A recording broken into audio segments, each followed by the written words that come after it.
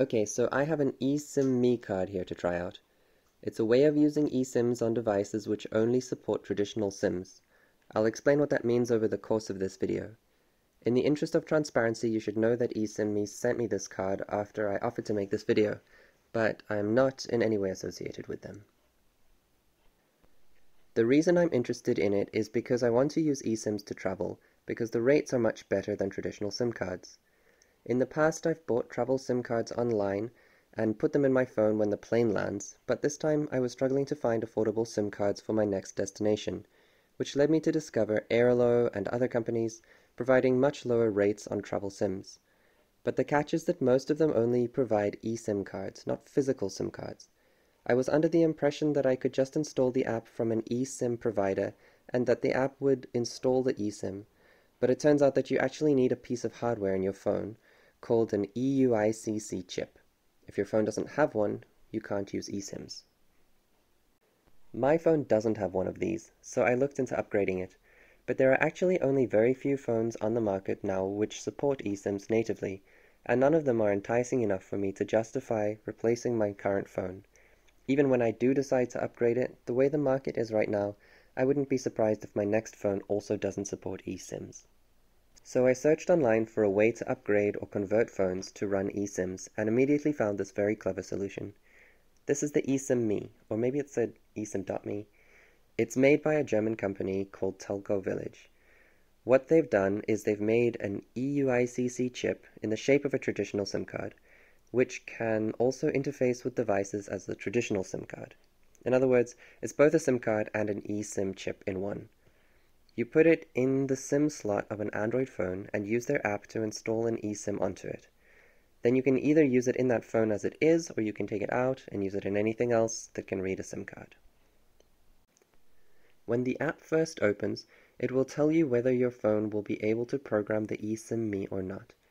If you're thinking of buying one, then download the app first to see if your device is supported. The phone needs to be able to provide OMAPI and SIM reader access to the app. If your device is supported, the app will tell you which SIM slots are supported. If your device is not supported, make sure to check on any old devices you might have in a drawer somewhere. Since the device is only used to set the eSIM card up, and after which can be used on whatever device you like, it doesn't matter if your primary device is not supported. You can put it in the supported device, set it up, and then move it into the unsupported device, where it will act like a traditional SIM card. My device, a Xiaomi K20 Pro, is supported, but you can see that only slot 1 is supported. So after breaking out the right size card from my tray, I put it in slot 1 and reopened the app. I found it took quite a long time to open. After making an account and registering the card with it, I was met with a very simple interface. You can add eSIMs by scanning a code, choosing a picture saved to your device, or pasting raw text. I tried selecting a picture of a QR code which was emailed to me, but it said it couldn't detect the code. So I scanned the barcode from my computer. You could also print out the code and scan it, or use a second device to take a picture of the code and then scan it from that device's screen. First I tried an eSIM from UBIGI, which threw an error message.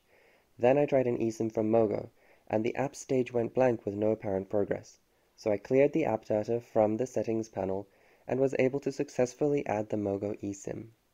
The process took a little bit of patience, but I think anyone could do it. To be fair, the UBIGI eSIM might have thrown a spanner in the works. I emailed UBIGI about the error, and they told me that they do not currently support eSIM Me, but that they're working on it. From this I learned that there needs to be a degree of cooperation from the eSIM provider. If you're interested in using Airalo, which seems to be the biggest player in the travel eSIM market at the moment, I have confirmed with the eSIM Me team that it will work, although I have yet to test it myself. Once it was set up, a nice touch I wasn't expecting was that the APN from the service provider was added to the card. I was able to open my APN settings and select it without having to look up and add anything manually. As with a traditional SIM card, it took a while to connect for the first time. After testing the connection, I put the card in another phone. I found that the SIM was immediately detected and the APN data could be selected in the same way on that phone. This really saves a lot of trouble. I also tried it on a couple of Wi-Fi hotspots, one of which connected immediately. The other needed APN and roaming settings modified.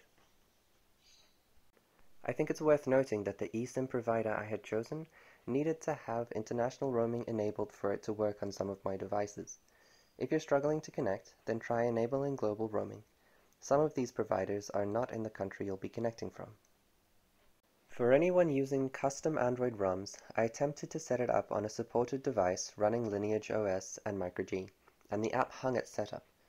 This might be because the custom ROM doesn't provide OM API and SIM reader access, or perhaps it has something to do with there being no Google services. If you don't know what a custom ROM is, then you don't need to worry about this. If you do, then take this into consideration. So they have a few different options on their website. Before trying it out, I wasn't exactly sure what the implications of choosing a cheaper version were, but this is what I've learned from spending some time fiddling with the cards and reading through their website. They've got 4 versions. They call them Single, Multi, Omni, and Dual. It seems to me like Dual is just 2 Omnis at a discount. As you go up the range, you can have more eSIMs installed on the card at any one time. If the storage becomes full, you can delete them and make space. Personally, I can't see why you would need more than 5, but perhaps there are usage cases out there that I'm not aware of. It's not like you can use more than one connection at a time. You choose one profile to make active, and the others stay dormant. With the single version, it can only be managed by one device.